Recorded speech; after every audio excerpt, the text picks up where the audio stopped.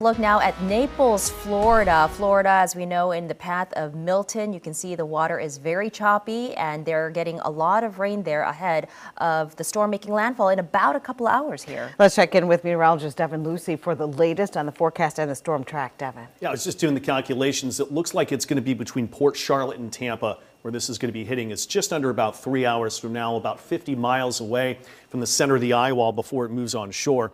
So we've actually been able to effort up Tampa radar, and Doppler radar here is going to show where that eye wall actually closed in today from satellite imagery we were able to show. Is this undergone a transition in the storm? The front that's brought in all of our beautiful air has actually been working with this storm to keep it from being completely tropical, and it started to weaken it as well. Wind shear coming together. So good things that this wasn't a Cat 4, Cat 5. I mean, still a very strong storm.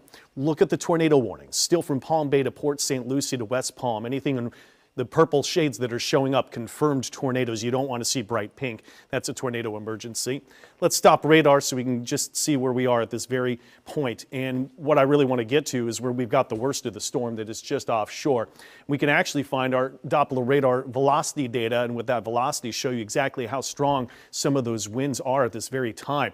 Now, granted, these are pretty high up in the air, but right around the eye wall, we've got some of these areas showing 116, 120 mile per hour winds. Even near Port Charlotte, winds already at 70 miles per hour. So those are a little bit higher in the air, but still give you an indication. Strong, at least tropical storm force winds that are there already, that have been there all day. And when you go back to radar, you can really clearly see that that eye wall is still just a ways away. But at the distance where I've calculated this, it could be around Venice where this makes landfall. And this is going to be a little bit earlier or later into the evening. What are we seeing for the rainfall so far?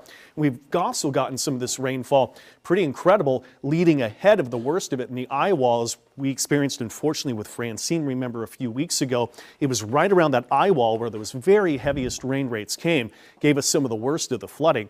Could be a similar situation, several inches of rain that are already here, and most of that could be even worse, could be coming our way in just 1 minute. So let's see what we've got for the strong winds, what we are watching for this system to come and track our way, or at least Florida's way for this very beginning. There's the tornado watches in effect, the tornado warnings that are there, Port St. Lucie, just a severe aspect of that particular storm that's here.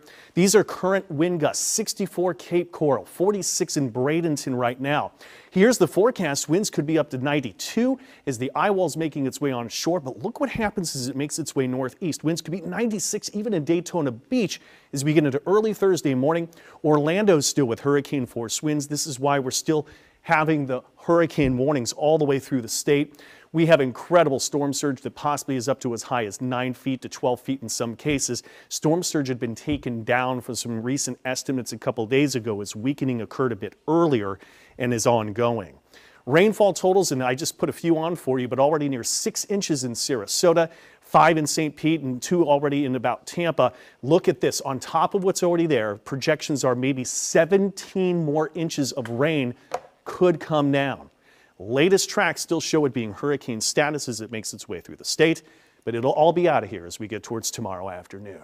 So that's what's going on right now. We'll continue to track and monitor the updates. Still have flood watches, a number of flood warnings, and just another forecast to show that that storm as it makes its way through won't be until tomorrow afternoon till it's totally done.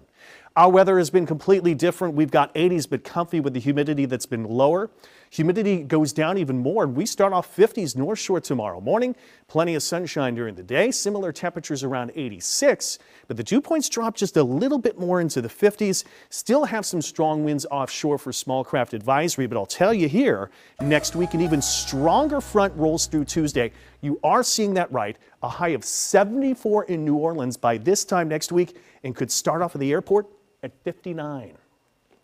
A piece of historic art thought to be stolen is discovered in New Orleans.